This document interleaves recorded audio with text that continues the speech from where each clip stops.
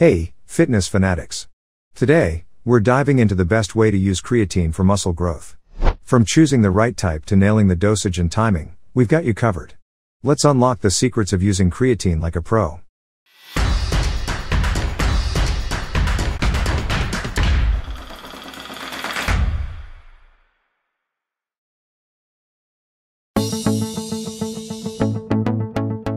What is creatine powder?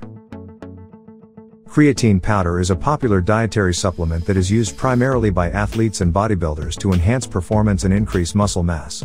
It is a naturally occurring compound found in small amounts in foods like meat and fish and is also produced by the body in the liver, kidneys, and pancreas.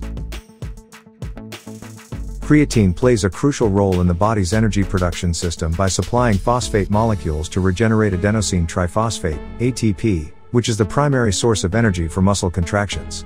By increasing the availability of ATP, creatine supplementation may help improve strength, power, and muscular endurance. Creatine powder is typically sold as a white, odorless, and tasteless powder that can be mixed with water, juice, or other beverages.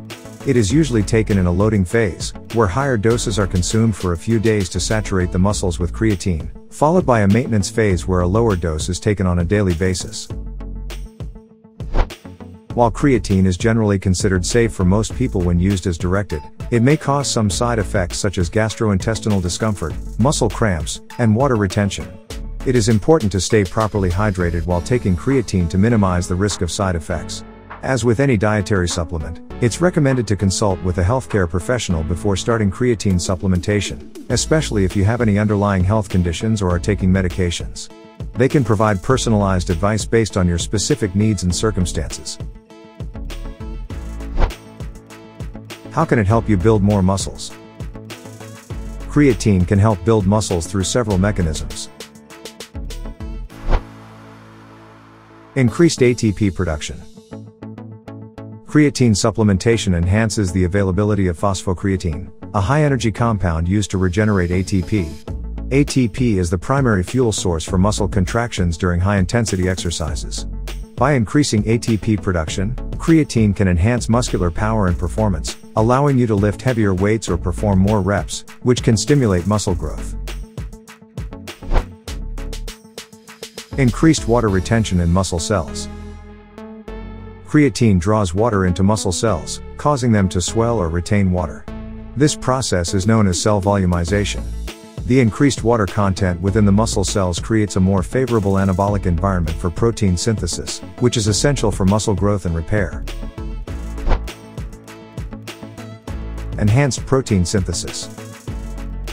Creatine supplementation may promote protein synthesis, the process by which your body builds new muscle proteins. This can potentially lead to greater muscle hypertrophy, increased muscle size, over time when combined with resistance training. Increased anabolic hormone levels. Creatine has been found to elevate levels of insulin like growth factor 1, IGF-1, a hormone involved in muscle growth. It may also influence other anabolic hormones such as testosterone, which can have a positive impact on muscle development. It's important to note that while creatine can provide benefits for muscle building, it is most effective when combined with regular resistance training exercises. Additionally, individual responses to creatine supplementation may vary, and not everyone will experience the same degree of muscle growth or performance improvement. It's always recommended to follow proper dosing guidelines. Stay hydrated. First step. Choose the right type. To avoid wasting money on unnecessary creatine supplements, the first step is to choose the right type. According to a 2021 review comparing 8 different creatine types, including their costs per serving, it was found that creatine monohydrate is the most cost-effective option. Surprisingly, all 8 types were equally effective in boosting muscle creatine levels. Therefore, sticking to plain old creatine monohydrate can save you money while still providing the same benefits. Second step. Right dosage. When it comes to dosage, a recommended daily intake of 3 grams is sufficient for most individuals, slightly lower than the typical scoop size. Those with a higher body weight may consider a slightly higher dose. However, when starting creatine supplementation, it may be beneficial to initially take a higher dose. This leads us to the next step. It takes time for creatine levels to gradually increase and saturate the muscles. Depending on how quickly you want to experience the benefits, there are two protocols to choose from. The loading protocol involves saturating the muscles within 7 days, while the non-loading protocol takes approximately 3 to 4 weeks. The loading method is advantageous for those who want to experience the benefits sooner, and it is particularly recommended for individuals who are dieting. One potential downside of the loading protocol is the possibility of digestive distress due to consuming a larger amount at once, but this can be minimized by spreading the 20-gram dose throughout the day.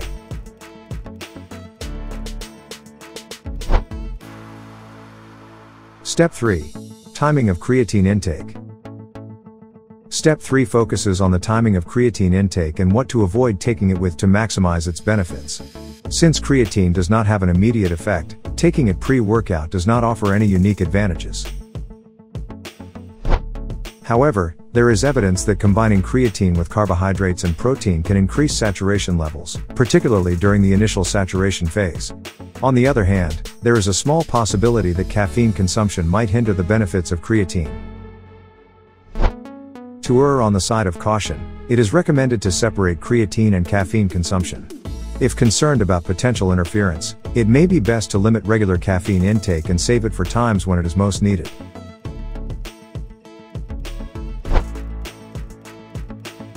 To summarize the key points for maximizing the benefits of creatine, opt for creatine monohydrate, follow either the loading or non-loading protocol to saturate your muscles, and then take around 3 grams daily to maintain it. After a few weeks, observe for signs indicating the effectiveness of creatine supplementation.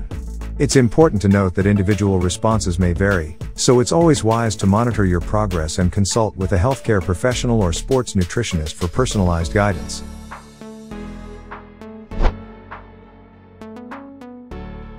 And there you have it, folks. We hope you enjoyed this deep dive into the best way to use creatine for muscle growth. By following these essential steps, you'll be well on your way to maximizing your gains and achieving your fitness goals. Remember, consistency and proper supplementation are key. If you found this video helpful, be sure to give it a thumbs up and share it with your fellow fitness enthusiasts. Don't forget to subscribe to our channel for more informative content on muscle building, nutrition, and overall fitness. Thanks for watching, and until next time, keep pushing yourself to new heights and unleash your full potential.